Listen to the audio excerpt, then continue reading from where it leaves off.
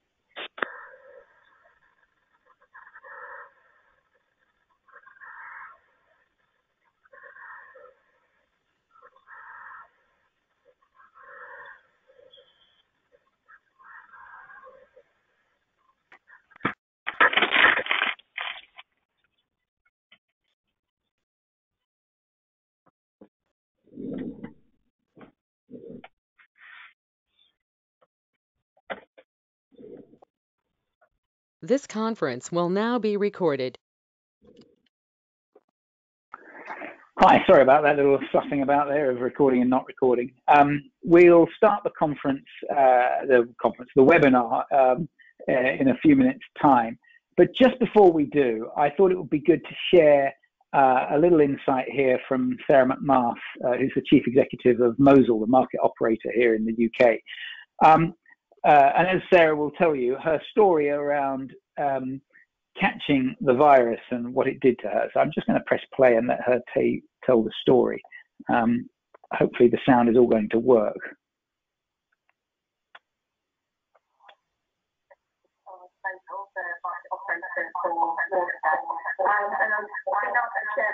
Now that's not working, is it?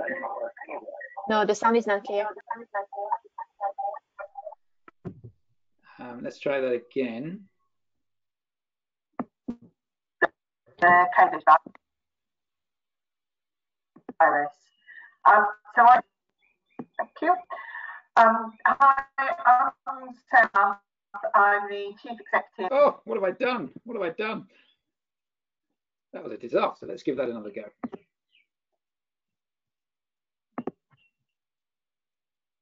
Thank you. Hi, I'm Sarah McMath. I'm the Chief Executive of Mosul, the market operator for water. And I was asked to share my...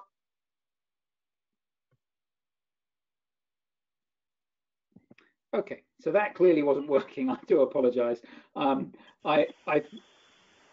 thought that was going to be better. So let's try that again. I will abandon that best laid plans of mice and men. Charlotte, can you just confirm that you can hear me properly now and that we haven't got lots of nasty noise? It's all clear. Good. So I apologise for that slight challenge there. What I had hoped to play you was just before we kicked off into the main webinar, a little video of someone who had experienced the virus, and it was to act as a bit of a reminder as to why we're all here, because the story is horrific. And I've heard this story from 4 or 5 people who've had the virus. You catch it, you feel terrible for a week or so, you then begin to feel better, and then you go down again and feel even worse. And then you finally get to recover, but actually it takes 6 or 7 or 8 weeks before you're fully back up to speed.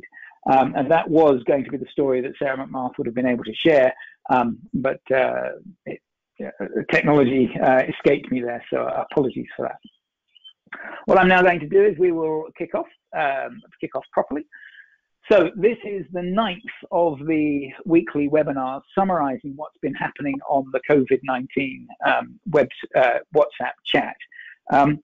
And we always start with this slide. It shows the number of people and organizations that are involved. We're pushing up to 600 now, with about 350 organizations from all across the world involved with this. And you can see on the map how that spread is. We're still a little short on people from Russia. We've only got 1 Russian, but we're gradually getting there. With this many people on the group, we obviously have created some subgroups. So we've got the main group, and then we've got 4 subgroups. Hello, yes, did someone say my name? Hopefully you can still hear me. We're still on the video, Sarah McMath. Are you really? That's not good. Well, we're only seeing it's not running the video. We're just seeing the slide. Okay, so I think I've got network. We thought this might be an issue. Apologies, Charlotte. Let's go to Plan B. Can you share the slides from your computer? Yes. Megan, and to save bandwidth.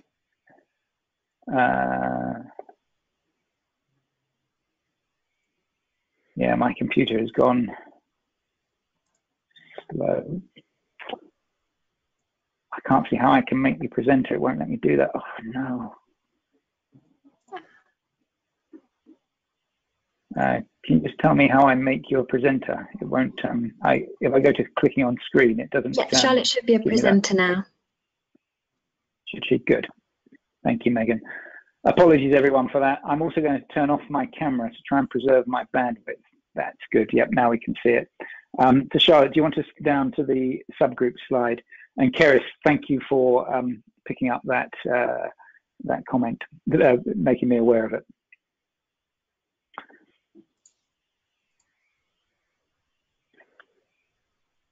Can you see my screen? So, yeah, we can see your screen, and if you go on to the next slide. So I was just talking about this slide, which is where we've got the 4 subgroups on technology, wastewater, wash service affordability, and then we've got a new group that's been formed this week around communications.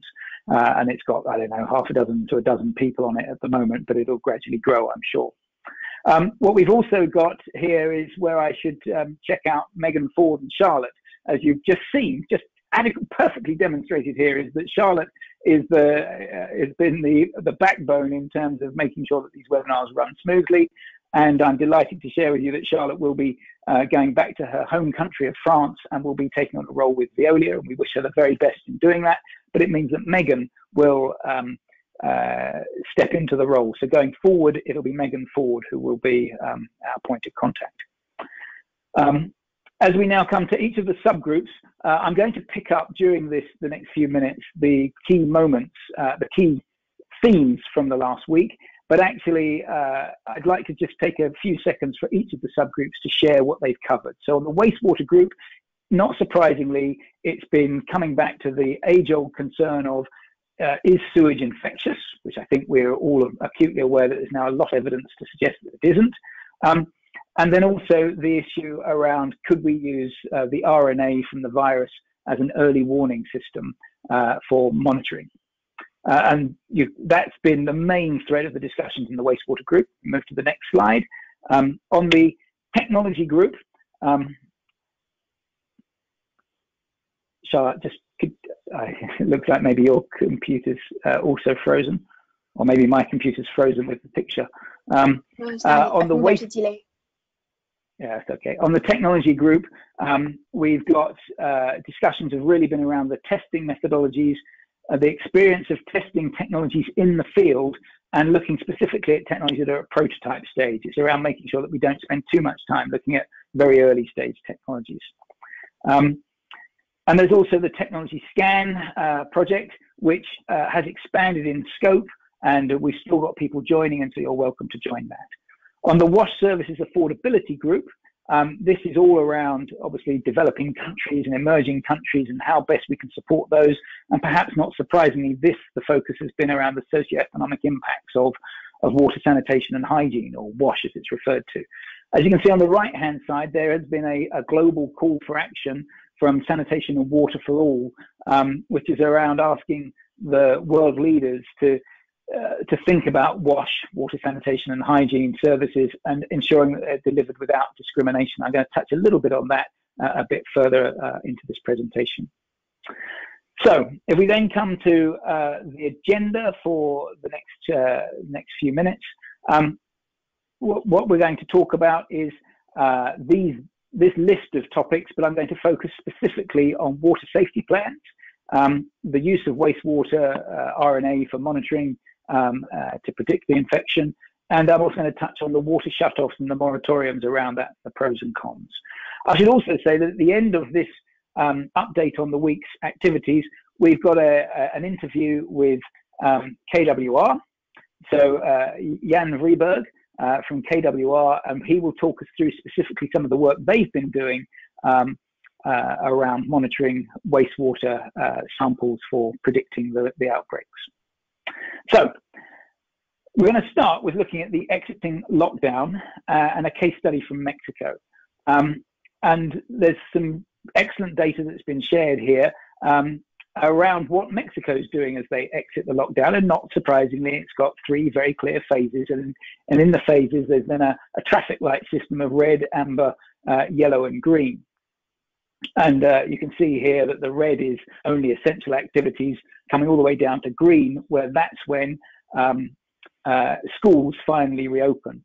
And what's interesting is that we've taken a totally different approach here in the UK, for example, where actually one of the first things politicians are talking about trying to mobilize is children back into school, which, bearing in mind the impossibility of trying to keep 5-year-olds social distancing, feels like a strategy that might have warranted further thinking through. Sarah, who shared this information, also made the point, as you can see at the very bottom, that this strategy has been based on official stats around infective cases in Mexico, but actually it excludes people who are in private hospitals, or it excludes samples that are taken from private laboratories.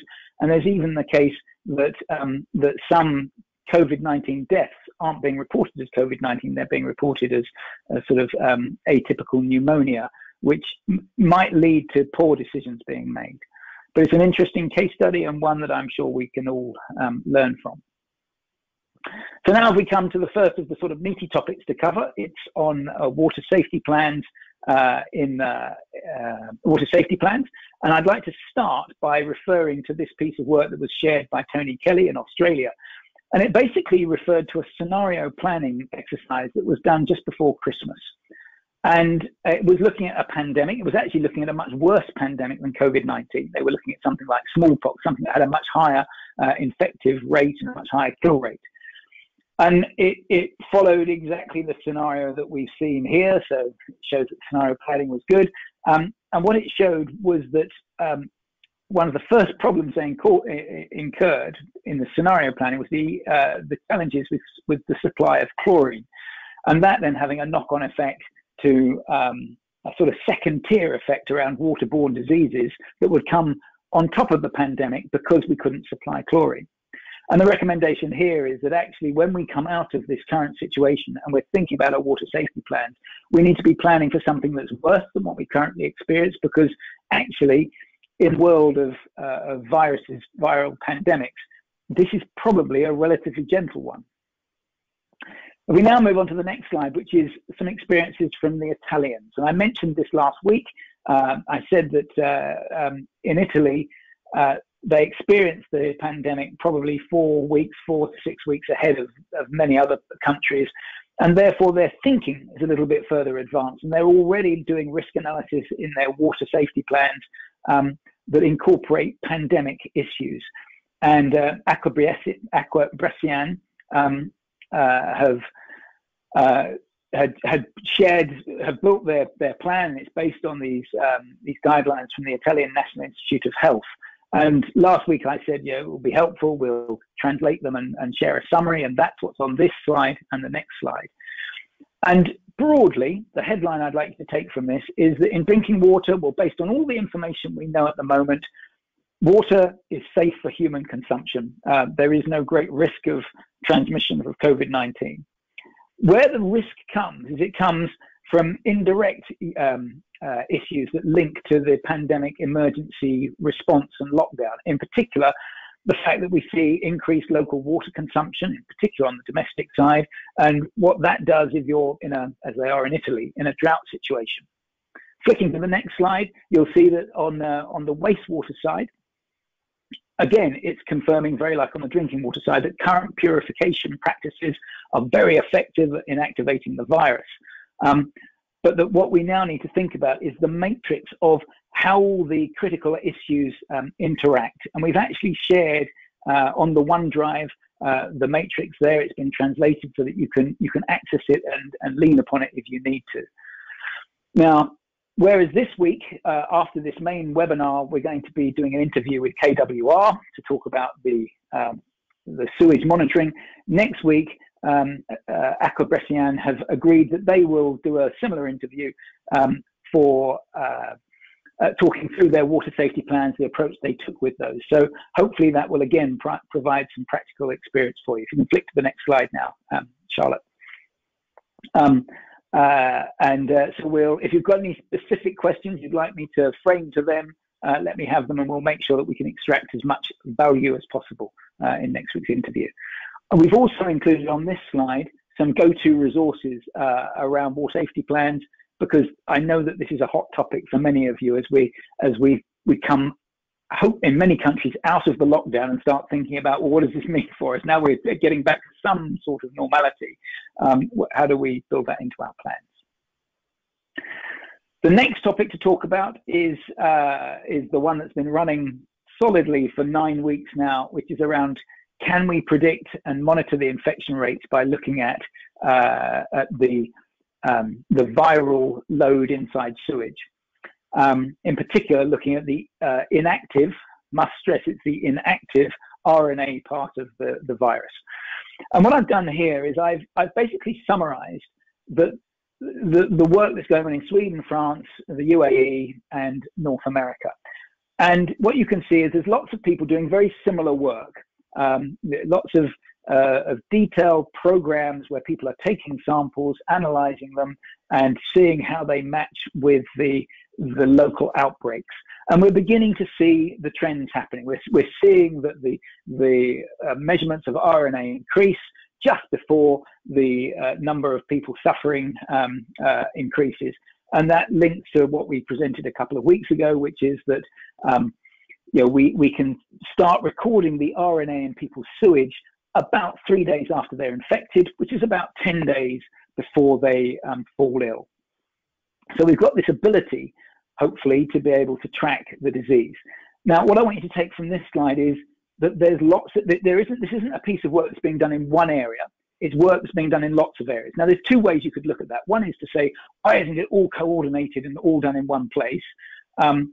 Or you can take what I think is the more appropriate answer, which is it's actually glorious that there's all these different teams working on it, because it enables us to test out different methodologies. It enables us to make sure that we will find the right way forward. Now, what's got to happen, of course, is there's got to be the shared learning. People have got to share their different methodologies so that we can then compare data from different regions in a sensible way. There is also the beauty here of, by doing it around the world, we'll see some seasonality effects, because, of course, they're going into winter in Australia, whereas we're going into summer in the Northern Hemisphere. And by looking at the data that's coming from those two areas, we'll hopefully get a sense of, well, what do the other temperature effects mean for this infection rate? Go to the next slide. So that's on some of the work that's being done around monitoring the infective load. There's also been a lot of work based on the epidemiology and what's happening where. And the same story applies here.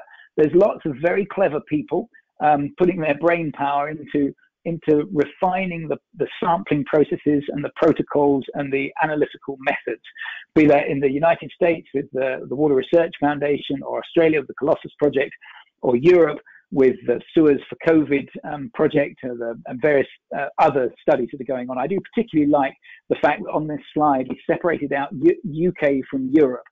And I think back only 6 months ago when Brexit seemed to be the only thing that we talk about. And here, of course, we see it before our eyes. The UK is no longer part of Europe. And I hate Brexit. I wish we'd never left. But it's funny that I now long for the days when that was the thing that we focused our minds on. If we go to the next slide, this shows, I just couldn't fit it all on one slide. This shows the South Africa bit. Again, it's the same thing. They're doing very similar work. They're tracking and monitoring the presence of SARS-CoV-2 virus in sewage and looking to develop up a system. And I thought, well, what's useful that I can share on this webinar? So if we go to the next slide, where I think what's useful is we need to sort of check in our brains, what do we know so far and what don't we know? So I can just flick to the next slide. Maybe the system's catching up. And you can see that basically here's a good summary. What we know is we know that there is no live or active SARS-CoV virus in the raw wastewater. We know that it's the RNA fragments that are there. We know that they gather up in the sludge biosolids. We know that the risk assessments we use for operators on sewage works are safe and reliable.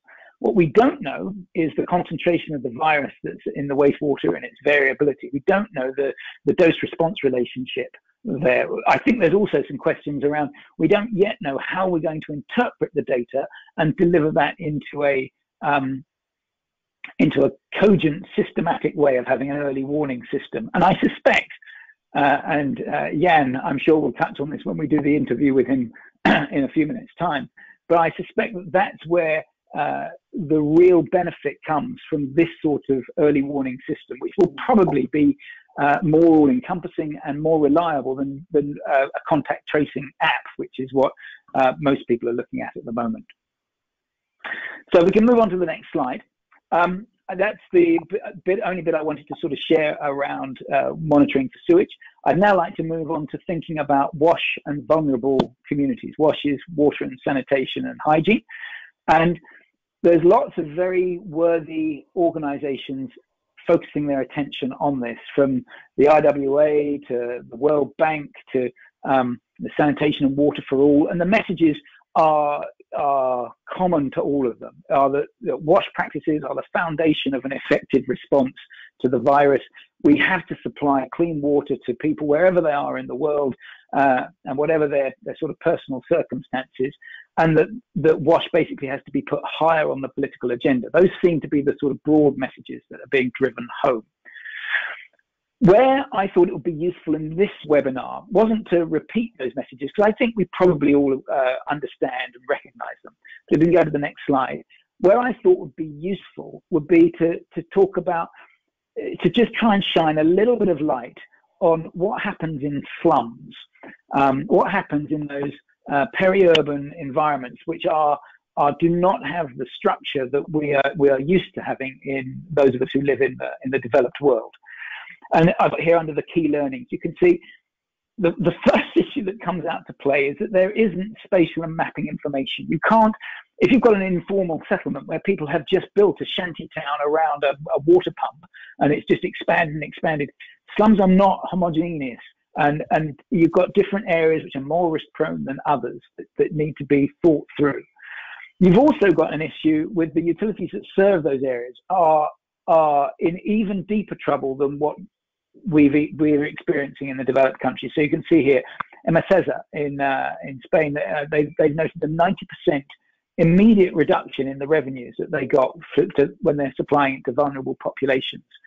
Down at the bottom, that bottom bullet point around Kingston, Jamaica, there you can see there's the organization talking about how only 2 or 3 months ago they were terribly proud that they were a commercial organization that was thinking through how they could operate as a commercial, sustainable, financially sustainable entity. And overnight, they've had to become a humanitarian organization, just trying to provide support to the populations that they serve. There's also issues buried in here around how slums, that's right, don't go back, you can stay where you are, how slums are supporting different parts of, they've built their own informal water networks and services with crisis teams being mobilized to ensure the importance of hygiene. That was seen from Buenos Aires in Argentina. There's another slide after this, which now covers a few other points around WASH, which if you're interested in this particular area, I encourage you to join the WASH subgroup. In the interest of time, I'm not going to talk through these, and we'll jump straight onto the next slide. But there's some detail there that you might want to refer to at a later time. I'd now like to talk about water shut-off moratoriums and the pros and cons of those. Now, a blue paper was issued by the Center for Water Security and Cooperation in the United States, and it talked about the shortcomings of COVID-19 water shut-off moratoriums. And there's a direct quote here that says, 13 states, including the District of Columbia, adopted statewide moratoriums prohibiting public and investor-owned utilities from shutting off water during the pandemic. While this prohibition takes a direct critical step, is a critical step in ensuring access to water, it falls short of providing access for water for all. Now, of course, you'd expect that to be the response from the Centre for Water Security and Cooperation, but it does highlight some really useful points, and there's a full paper you can go to, but a little summary of it we put here, which is basically they're saying there are certain responses which really should be prepared in advance to a pandemic, and they should include that shutting off water to customers will be prohibited during a public emergency, and that water services will be restored to those homes which had already been disconnected, and that the costs of water during an emergency should not immediately become due, and late fees shouldn't be accruing, and there shouldn't be a charge for reconnection. So it's quite a bold statement around, when we're in these sorts of public health emergencies, we need to support people. Yes. Now, if you then go to the next slide, there is, of course, like with all of these things, there's another angle to this which needs to be thought about. And I've just highlighted here from Colombia, USA, and Mexico, three sort of perspectives that have been shared, because we've seen both of these coming through in this last week. So Colombia was one of the first countries that obliged utilities to reconnect users that didn't pay, and they've had something like 200,000 have been reconnected. Now, what's really interesting in Colombia is we've started to see. We've got down. Sorry, we just Megan, any chance you could mute? Someone's talking. True. I know it's a challenge finding out who they are. If you're not on mute, could I just politely ask that you put yourself on mute? So Colombia was one of the first countries to encourage people to put themselves. Or equally, if it's pissing down, it might be just nice to have a change of scene. Hi, Tom Williams. Can you hear us, Tom Williams? Could we put you on mute, please? Sorry about that, everyone. So we've now got a situation in Colombia in particular where they are recovering less than 30% of their normal income. And the key thing here is that some of their customers aren't paying because they can't pay, but some of the customers aren't paying because they can pay but now don't feel they have to. And you've now got this really interesting social problem that's occurring where people fall into three categories. I can pay my bill and I'm going to. I can pay my bill but I'm not going to. Or I can't pay my bill and thank you very much for not forcing me to. And it's that middle group that creates a particular challenge. In the United States, we've also got an issue here with it being flagged up that we're expecting there to be a hit to water utilities across the United States of around $14 billion. And there's obviously the HEROES Act going through Congress at the moment, but that money probably won't cover that gap. And Pete Stamus from the Office of Sustainable Water Solutions flagged the point that actually this is going to hit particularly hard those small utilities and those utilities that are serving low-income communities. If we can go to the next slide. We're now coming to the end of the highlights bits here, and I'll just pick off two things here, not specifically around water, but they're really interesting that were shared. So one is in Senegal, the testing of a cheap, rapid COVID-19 testing kit. Less than $1, gives you a result within 10 minutes, works very like a pregnancy test kit, with a bloodline appearing on a piece of on the monitor.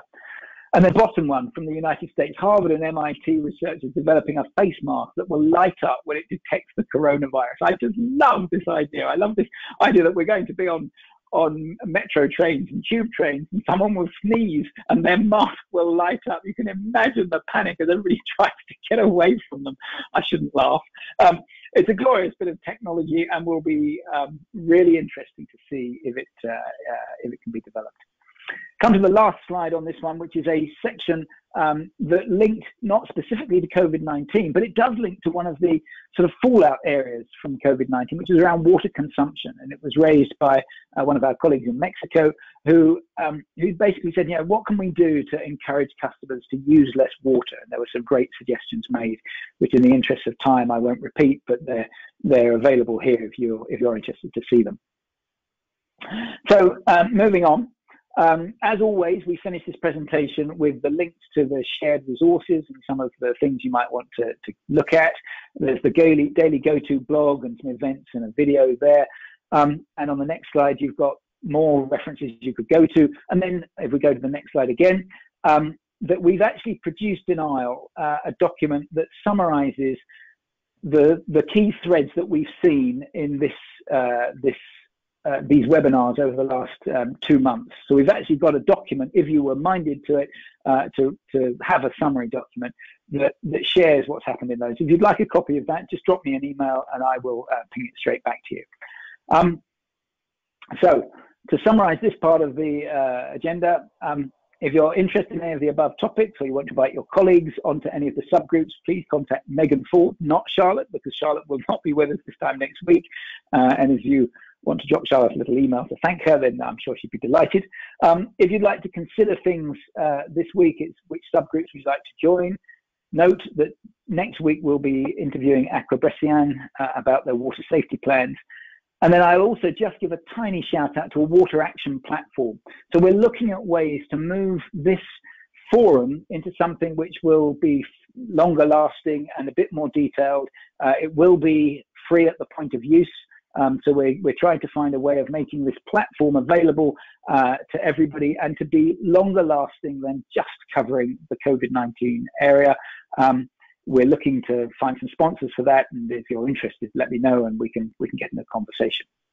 Now with that, I'm going to pause at that stage, and if I could just ask Jan Vreeburg, hopefully Jan, are you there? Can you put yourself off mute?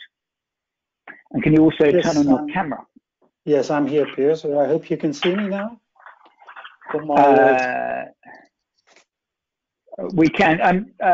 Charlotte, I think actually if you stop sharing your screen, what that'll enable is it means that Jan and my faces will hopefully appear on the screen mostly. Okay. So Jan works for KWR, and I guess let's jump straight into it because we lost a few minutes there because of the technical challenges at the beginning, for which I truly am sorry, Jan. I do apologise. No problem. But let's start. Tell us a little bit about yourself. Okay. Well, first of all, thank you, Piers, for having me here on this podium. Well, to concentrate on me, I work for over 33 years now in the water industry. Most of that I've worked with KWR, but also with a few water companies. And during my time at KWR, I also had some affiliations with universities, the Technical University in Delft and the Wageningen University. So I always have been between the research and the practice, if you like. Well, nicely celebrating the motto of KWR, bridging science to practice, if you like. And it was really exciting to work always in the forefront of this of the research on various water issues and sewer issues, etc. So great. And for people who don't know anything about KWR, can you give me we obviously want to get into the detail about what you've been doing in wastewater monitoring, but again, just at the high level, can you just introduce KWR? Yeah, KWR is a not-for-profit research institute, and it's privately operated, but our shareholders are the Dutch water companies and also a Belgian water companies. And the predecessor of KWR, which is Kiwa, that was founded in 1948, just after the Second World War, and was aiming at quality control, at making good processes, etc., certification, and standardization mostly. And it was founded by the 200 water companies that were at that time present. And the main goal was collaboration for better quality, for better water processes, etc. Well, and almost inevitably that also includes research. And from 1976 onwards, we have this joint research program, of which, well, many beautiful results have been are coming from. And we're also at the heart of the GWRC, the Water Share, Water Europe, etc. So we have a lot of spin-off in our products, our knowledge to be applied in practice, you could say. Good. Now, okay, so that's good. We get it. You're a not-for-profit research institute based out of the Netherlands, but you're doing stuff internationally, and you've got a very broad remit. Now, can we talk through?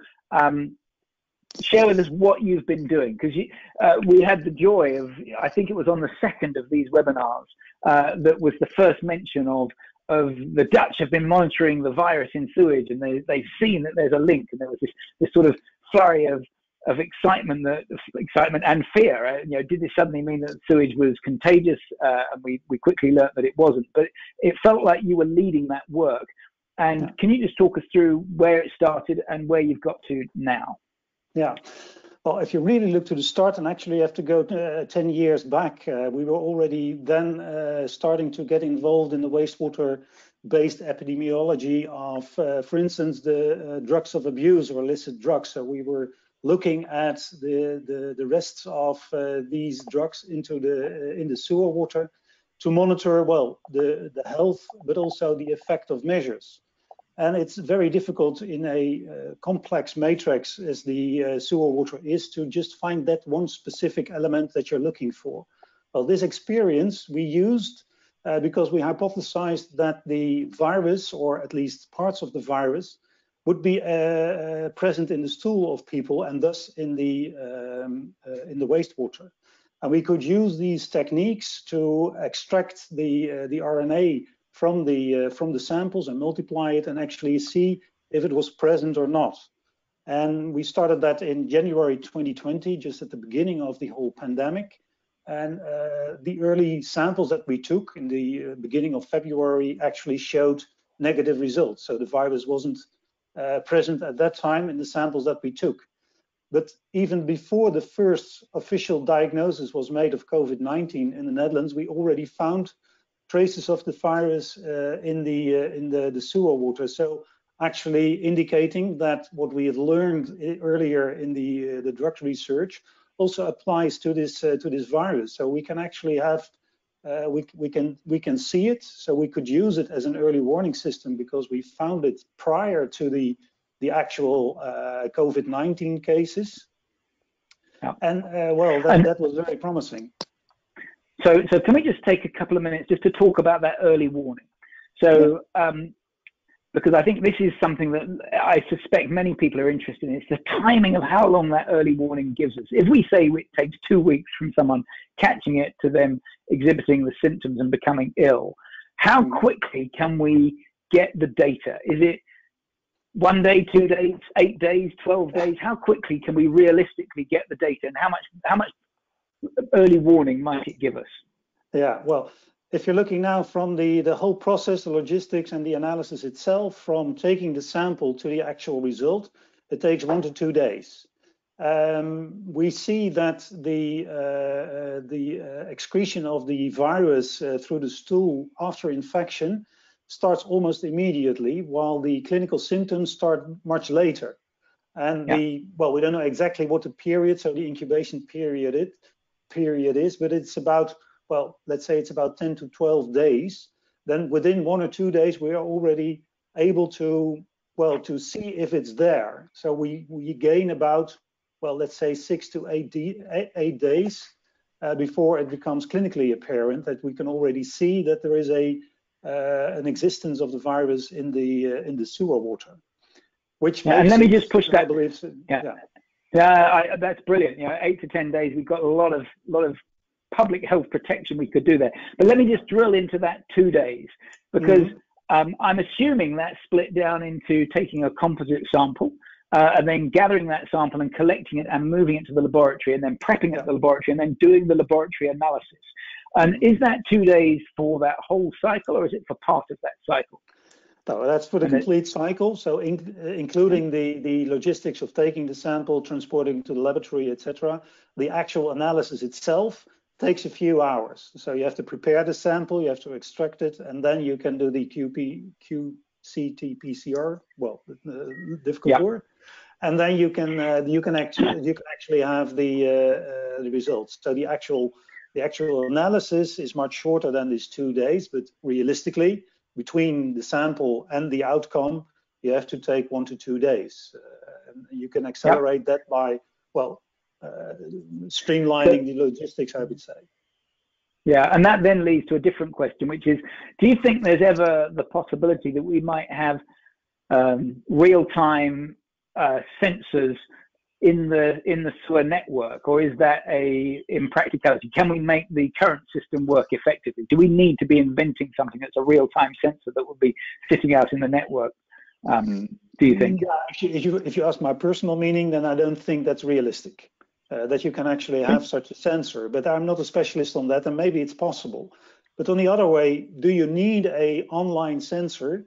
And is it or is it enough to have this almost near real-time sampling with the 1 or 2 days? And actually, if you look at the time scale of the whole process, the incubation of 2 weeks, well, you could debate whether you should put your energy now in perfecting or standardizing the actual sampling now, or put it into a this online sensor. And I don't say that you shouldn't do that, because I can see if you have, well, a lot of things happen from old people like me saying it's not possible, and then it turns out to be possible. So don't believe me in this, but it's all right. The history is scattered with people who say that's not possible. But I think your point is well made. That let's not focus resources on trying to crack that particular problem when we've probably got bigger problems to focus on right now. Of course, there might be an issue that for a future pandemic, it might be with a virus that doesn't take 2 weeks, it only takes 3 days. But that's an issue that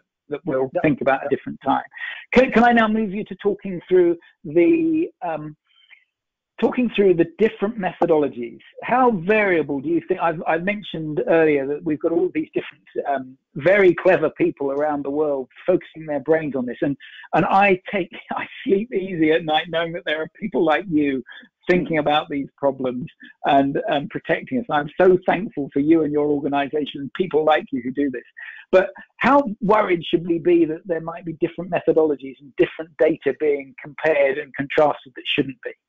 Yeah, well, if you ask me, my nightmares, then it would be that there are 10 different types of analyses that are fighting on who has the best data. And that if we could prevent that and have a shared protocol, a shared analysis methodology, that would be great. And that the data, well, from scientific point of view, the core is that you have reliable, reproducible data. So that would be the first thing that we have to do, is to have this reliable, reproducible data, and then combine that with the clinical data to have an actual monitoring or early warning system. But I hope that we can collaborate and make this universal protocol. And we already published what we have done, so you can find that back in literature and try to copy that, or well, we're willing to collaborate on that to make this methodology a worldwide standard, or whatever ambition we would have with that. But this whole system, this whole early warning system, monitoring system, starts with the data that we gather from the samples. Yeah. So that's the core. Got it. So in a minute, I'm going to invite anyone to share questions. We have actually got one from George, which I'll share with in a minute, and I've got one more that I'd particularly like to ask. But just in case, if you're there, if you're online, just put it in the chat, and I'll represent that question. And if you're not, then we'll let you take yourself off mute and interrupt. But let's do George's question. He's asked. So George Pontin from Scottish Water. Hello, George. Great to have you here. He's asked, does the analysis determine the level of infectivity in the community, or just that it exists? Is it binary, or does it actually give us a scale? If you see a high concentration of the RNA, can we reasonably assume that means there's a lot of people there? And can we quantify it? I think is the question. Yeah. I can understand the question, and that's exactly the development that we're looking for. We now are able to show that the virus is there. The second step is to combine that with clinical data and have a time series of samples in the same area connecting with the clinical data. Have a lot of artificial intelligence and machine learning and all the techniques that you have to make these analyses, to make it an actual quantitative results. So you can see that, for instance, a measure really results in a decrease of the infection rate, or loosening up results again in an increase to a certain level. So that's really a monitoring and dashboard that you can look for. But at the moment, we're not there yet, I'm afraid.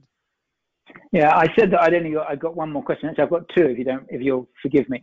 So I made a comment earlier about how I think that if we could make this work, this would be more effective, faster, and more effective and more rapid than the contact tracing apps that people are talking about on phones, because we would spot it before people have got infected. Is that me wishfully thinking, or is that also supported by you, someone who actually knows what they're talking about?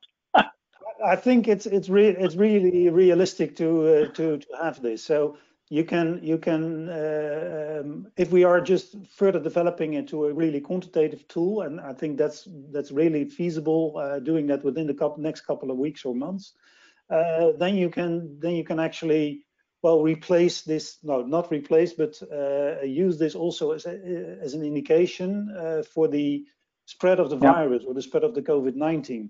And the finer you can make the mesh of sampling, the finer you can pinpoint to centers of infection, or to centers of infection. And actually, that will be the point. Now, the sampling and the analysis takes, well, it's an effort. It takes some time. You need capacity. It's also competing with the clinical data testing. Actually, you have the same materials you need for that. But yeah, I can really see this as a not a replacement for clinical data, but actually really a tool to monitor. And maybe in the discussion of WASH you already have, it could be an argument to have a SUET system instead of this. Yeah, absolutely. This first system. So we've got a couple of minutes left. My question to you is, so it's great what you're doing. All of this work is brilliant. What, if anything, do you need from this audience? Here you've got a platform which is involving hundreds of water utilities around the world. Lots of technical people enthusiastic to exercise their capability and resources to address this problem. What would your ask be to this community? Is it about data sharing? Is it about more samples? What would you want from them? Yeah, exactly. I want the world, you could say, but basically what I want is collaboration, and of course also funding for making the protocol shared by everybody, making it used by everybody, and then combining it with data. So collaboration, of course also funding, but collaboration to further develop this into a quantitative tool, meaning that you have the ability, or you can engage the ability to do the sampling and the analysis, that you have the connection with the upper world, the clinical data, etc., that we can actually make progress on developing this monitoring tool next to the early warning system. So I'll be open for any conversation, for any invitation to speak about that. Excellent. So what I'm going to do, so this morning, Dragan, the chief executive of KWR, did a very similar interview, as you know, on this morning's webinar. And when I circulate the slides in a few minutes' time, I'm going to include both yours and Dragan's emails and encourage people to connect with you directly, because I'm sure there'll be some follow-up there. Yeah. Now, I'm aware we slot this conference for 3/4 of an hour, so I will at this stage thank everybody and let you drop off if you want to go. If you want to stay, Jan, are you okay staying online for another few minutes while we pick off some of the questions that have come up? Yeah. Brilliant. So if I can, I want to be conscious and respectful to people's time. So if you've joined the conference and you found this interesting, but you do now need to move on with other parts of your day, can I thank you for your input? Wish you a health and happy and safe week, and hopefully see you next week. If you want to stay on, we will take a few more minutes to pick up some of these questions, but thank you very much. So here's where we see the numbers collapse, but that's okay. So there's a few questions here. I'm going to go back to George. So George, well, actually, George, as the numbers are dropping, if you're there and you want to stay, I'll let you come off mute and you can ask the question directly, because you've got a couple here. And Joe, I'll do the same with you. George, do you want to articulate it, or shall I say it? Yeah, no, it's fine. It was a kind of a follow-up from Pierre's question on using this instead of contact tracing, and it was just whether this would ever get to the level of granularity that you take account of the proximity of people to one another. But I suppose the other aspect of that is how do you take account of transient population versus local population? particularly if people start going back to commuting into cities and things. Yeah, yeah. One thing I want to make clear is that's not a replacement of the clinical tracing and the contact tracing, etc. It's purely a monitoring tool. And if you can make a time series of the results, for instance, you have the peak of the infection or the peak of the COVID-19, and you can see that decreasing. You can also see decreasing in infection levels. And if you loosen measures again, you can see it rise probably again, and you can try to what level you can go. And of course, if you increase contacts in a community, then you will also increase the infection rate. That's inevitable, but is it increasing to an acceptable level that you can take, that you can digest within your healthcare system or within the in relation to the economic value of this loosening of measures? It's purely a monitoring system and not a replacement for the clinical assessment of data and for the clinical assessment of the contact data. If you can have a smaller mesh of sampling, then you can of course also in more details saying that in that community or in that city or in that village, it's spreading. The spreading is larger than in other cities. So what's the difference? So it opens a lot of windows for research and analysis to see what are effective methods as well. So yeah, I can see a very broad application of this, which really excites me. I must say, yeah. That's good. And Joe, you had a question there. Do you want to take yourself off mute and ask it? Joe Burgess from South Africa. Thanks very much. Yeah, a couple of questions, and forgive me if these are not very sensible questions, but are we able to discern a relationship between the amount of viral shedding or the quantity of RNA load in wastewater and the R0 or the infectivity rate, if that's the right word, of the virus, or not yet? Well, I don't think that we're there yet, but there are. We've got some experience with the drug abuse or the medicine parts of medicine that we analyze in the system, and there we also try to make relations between the amount of metabolites that we find and the total population. You can relate that. Well, maybe it's a bit technical, but you can relate that also to other substances people shed with their stool. So you can make the relation into that. So you know from these substances, for instance, phosphate or something, you know how much people it concerns. And then if you relate that to the amount of virus that you find, you can have this relation. But again, this is speculation. We do have a lot of experience in it with the other substances, and we can transfer that experience into these new modeling. And but we're not there yet, but I hope to be there in due time. I have to look at Gertjan Medema also. Maybe you know him as well. He's our, nerd. I wouldn't say that, but he is our specialist on these cases. Yeah, how to alienate your work colleagues. Yes, exactly. Brilliant. All right, we've got two more questions, which I would like to cover before we let you go. So one is from JT. JT, are you there? Are you able to take yourself off mute? Otherwise, I will just read out your question. I'll read his question. So he's made the point here that this is all in the research phase. How close are we to allowing this technology to be used by a real wastewater laboratory? And what, if we are close to it, what are the precautions that we need to be aware of with this testing? You know, what are the dangers, the potential dangers? Yeah. Actually, this technology can be applied. We actually did it, so it's readily available. And the precautions that you have to take are not more specific than you take with normal analysis of wastewater, because it is a complicated substance with a lot of pathogenic load, etc. So you need to be cautious with that anyway.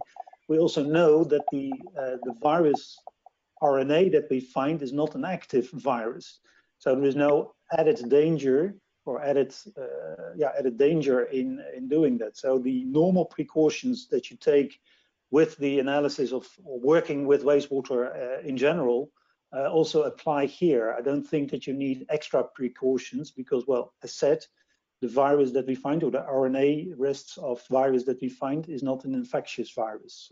So does that answer your question? Great. Yeah, no, that's a good question. Good answer, rather. And then finally, unless anyone else wants to throw a question out here, yes, JT's just come back on the line saying, yes, thank you. You did answer this question. We've got a question from Dan Frost, which I suspect is a really good question, which actually goes to the heart of the challenge we've got here. Dan, do you want to take yourself off mute and phrase it? Sure, thanks, Piers. I was wondering, you mentioned that you had a vision for sharing knowledge and methods and being able to combine data in the future to develop, sound approaches.